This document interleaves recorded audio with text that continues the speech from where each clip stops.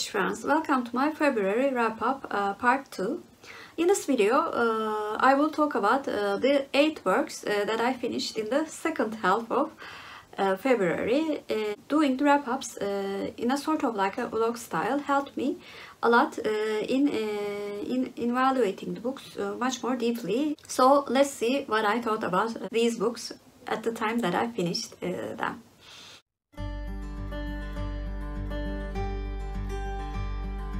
Today is the 16th of February and last night I finished Pieces of Her by Karin Slaughter. I have been reading this book for 1.5 months with Alice and Loretta. Even though it was scheduled for 2 whole months, we decided to finish the book earlier because the story was becoming more and more engaging as we read it. In this book, Andy and her mother Lara sort of like conspired in a shotgun incident in a diner, and in that instant Andy is shocked to find out that Laura knows how to defend herself, and she acts very cool in such situations. It is clear that Laura hides something from Andy, and more mysterious things happen as Andy learn there are many pieces of her mother which she had not seen before, and we slowly discover what happened in Laura's past along with Andy.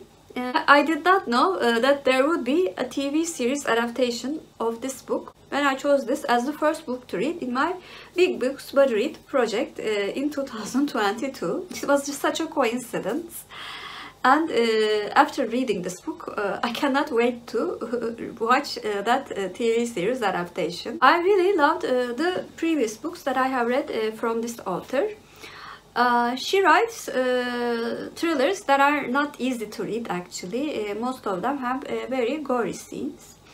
But this book was much lighter on the gore, but her characters were as powerful as the characters in her previous works. Once more, I get more and more sucked into the story because I loved or hated the characters more and more as I read. And I became so anxious for those characters' sakes. You really do understand the characters when you read what they went through. Actually, the antagonist in this book was the most interesting character in the book, and this is the type of thriller book that I really do like. Additionally, Slaughter's writing style is very easy to follow, and the book flows very easily, even though it was quite a thick book. To sum it up, I also loved this book by Karin Slaughter and gave it a 9 out of 10. During our chat with Alice, she said that her series books are also very good, and I will try her books belonging to the detective series.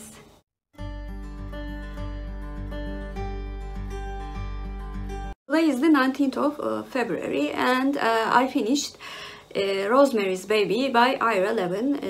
This book was a book that was waiting for me in my audiobook application library. In this book, Rosemary and Guy are a newly married couple who finds an apartment which is ideal for their desires. Guy dreams of being a very famous actor, while Rosemary dreams of being a mother. And in that apartment, they meet an elderly neighbor who introduces them to many neighbors who seem kind. But some things do stand a bit odd for Rosemary. When she gets pregnant, as she desires, she realizes that everything is not what it seems to be, both regarding her husband and her neighbors.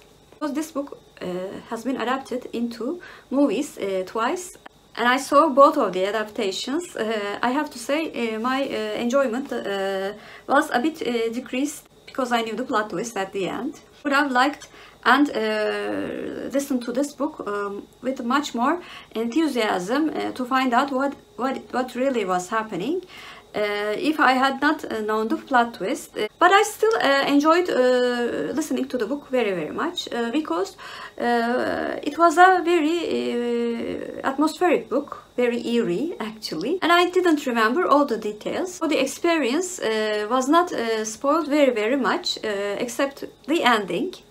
I like the writing style and the tempo, and I can see why Ira Levin was a very successful author. He knows how to create a story for sure. And also the audiobook experience was good because the book was narrated by Maya Farrow, the actress who played Rosemary in the more famous adaptation of the book. I think I will do a from pages to screen video about this book. So in summary, I gave this book an 8 out of 10. If you want to read the book and watch the adaptation, I would certainly say read the book first, especially for this book.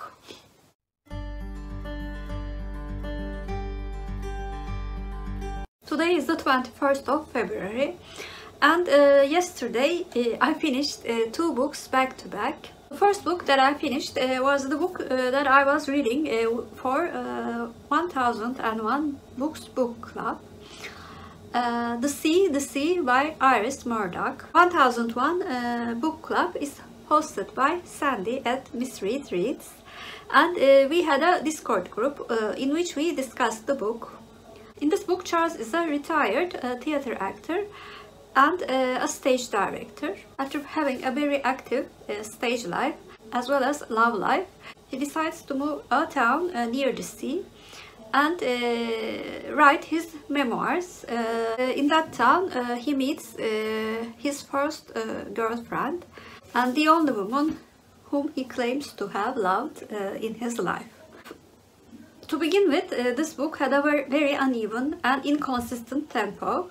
It started very slowly, then it got a bit interesting, then it dragged on, then it gradually told a very curious story. I could not wait to read the 2 chapters, and after that the tempo dropped drastically again. There were some qualities about the book which were very good. It was a very good psychological study of a man who thinks very highly of himself and also very delusional at times. And the story with his first girlfriend and what happened afterwards was very interesting. On the other hand, with the exception of these 2 scenes, I felt quite bored while reading the book. It was mostly ramblings of a man who was not sympathetic at all, and also some of the descriptions were too detailed for my taste. And if it wasn't for the Discord group, I would have probably DNF'd this book, but I'm glad I did not, although I gave it a 6 out of 10. It was a great Discord discussion, and I like being in the group much more than I like the book. So thank you, Sandy, for creating this wonderful bookish community. The second book that I finished was the book that I was buddy reading with Krista at Books and Jams for a week. It was a historical fiction book called Codename Helene by Arial Lawhon. This book has 2 timelines. In the first timeline, Nancy is a brave and young reporter who covers some activities of the Nazi Germany before World War II. She visits Franz and decides to stay there, first because of her close friend, and then of course because of her husband-to-be. The second timeline starts with Nancy as having a code name Helene and trying to get into France, employed by the English government to help the resistance in the Nazi-occupied France. She also has an additional aim, which is to return to her husband, who was in France. I previously read I Was Anastasia by Arial Lawhon, and really enjoyed how she played with the timeline in that book. It was the same for this book actually. I really liked how she structured her timeline in this book too. And also the character of Helene was a very impressive character. She was very likable and also very brave, and it was interesting how her character changed in just a few years because of the war. I really did like some of the references in both timelines about their lives in the other timeline.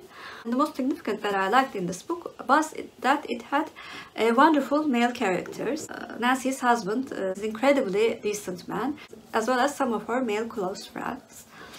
Though I previously knew that Nancy actually lived and all became Helene, Madame Andre, and all the other code names.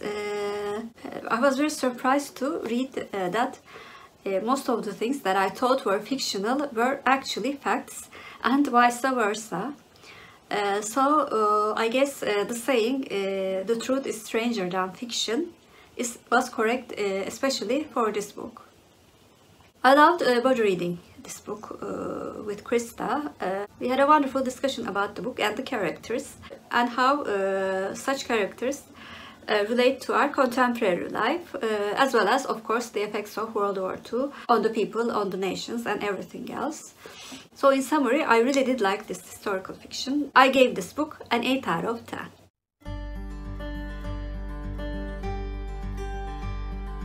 Today is the 23rd of February. I again finished 2 books back to back. The first work that I finished was a novella, Dönüşüm by Franz Kafka. The English title is Metamorphosis. I listened to this novella as an audiobook, and the narrator was a very famous showman from Turkey. I have heard that his narration was very good, and it really was.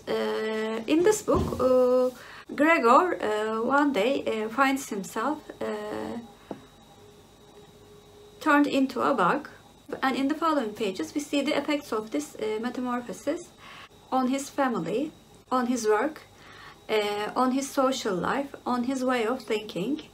I was afraid that this novella was an overhyped work.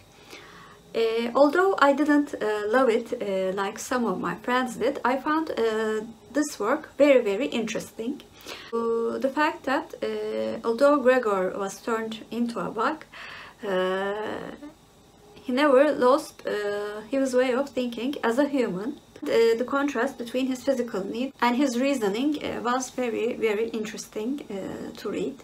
And I also found the effect of this metamorphosis on Gregor's family to be very compelling to read. And like all of the Kafka stories that I have read, I found the writing style to be very impressive and on point. I feel like not a word has been wasted. All of the words do contribute to the story. I will certainly continue to read more works from Kafka. My sister-in-law has a short story collection of Kafka, and I think I will borrow this book from her. So in summary, I really did enjoy listening to this novella, and I gave it an 8 out of 10. The second book that I finished was the second book that I read for my Books of Alfred Hitchcock project, The Lodger by Mary Belloc Lowndes. This book was adapted into an Alfred Hitchcock silent movie with the same name, The Lodger. This book is very heavily inspired by Jack the Ripper murders, and it tells the story of a murderer whose method is very much like Jack the Ripper actually. But in this book he is called the Avenger. The story is mainly told from the point of view of a landlady who suspects that their lodger is the serial killer mentioned in the newspapers. First of all, I found this book to be very modern. I found the writing style to be very easy to understand, considering it was written in 1913. It could have been shorter, but I really did like the slowly growing suspense of the book.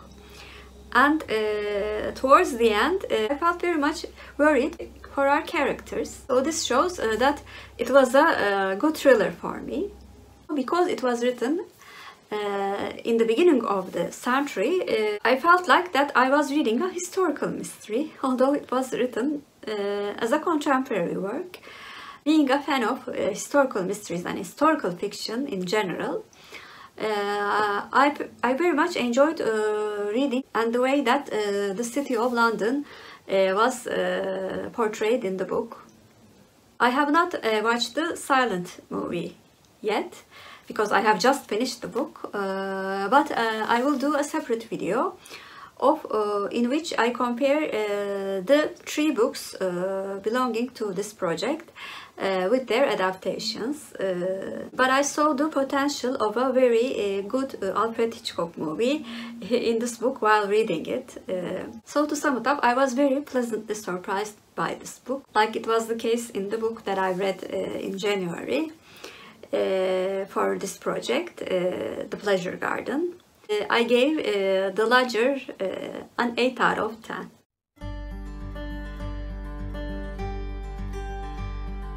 Today is the 25th of February and I finished a very short play that I was listening in my audiobook application.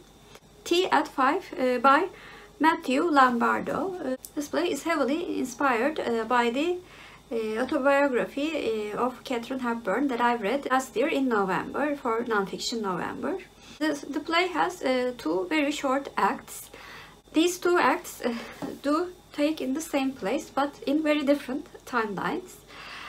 Katharine Hepburn's home first act takes place in 1939 when she's expecting a call from the producers of Gone with the Wind to be cast in the role of Scarlett O'Hara. She really needs this job after having 7 box office failures in Hollywood. Second act takes place when she's in her 80s and she's diagnosed with Parkinson's disease. It takes place days after she has been in an accident because of this illness. She reminisces about her successes, her past, and also a little bit about her life with Spencer Tracy. I am very glad that I listened to this play because the actors who originally played her in the stage play voiced the audiobook, and her voice sounds just like Katharine Hepburn. It was sort of like listening to Katharine Hepburn talking. And I'm sure she was also very good in the stage performance as well. But I have to say, reading the autobiography in November sort of ruined this play for me, because I knew most of the things that she talked about in the play, and also it was too short for my taste, so I gave this stage play a 6 out of 10.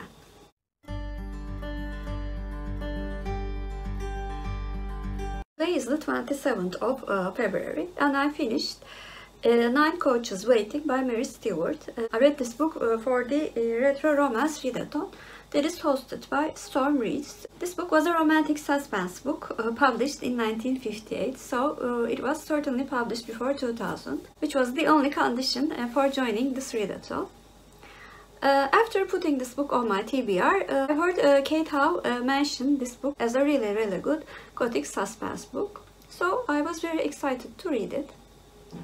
In this book, Linda, who has been orphaned when she was a child and then raised in an orphanage in England, goes to work as a governess for an underage count in France. When she comes there, she notices that there is something strange with the uncle and the aunt who takes care of the little count, but she cannot place what exactly is that. And when the handsome son of the uncle comes, her feelings towards the family changes, although very suspicious accidents do find the little count, Philip. I think Kate was on point about how good this book was, a gothic romantic suspense book. It was written very well, and although it had the many cliches of gothic books, The story was constructed really well, and up to a very significant point in the book, we cannot really be sure if the suspicions are true, or the man that she loves is to be trusted or not. I thought some of the events in the first half of the book could have been shorter, but the gradually increasing tempo in the second half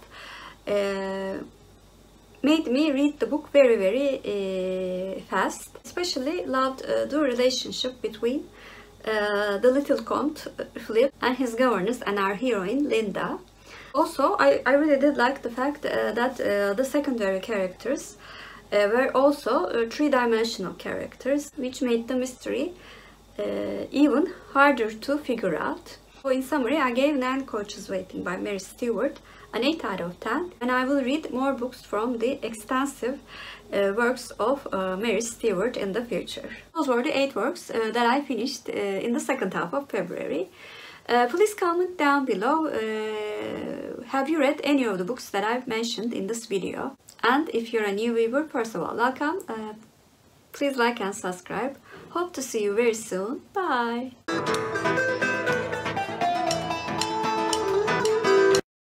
As for Turkish word of the day, since one of the books that I've read was titled The Sea, I thought sea should be the word of the day. Sea means deniz in Turkish, and deniz is our Turkish word of the day. Have a good day!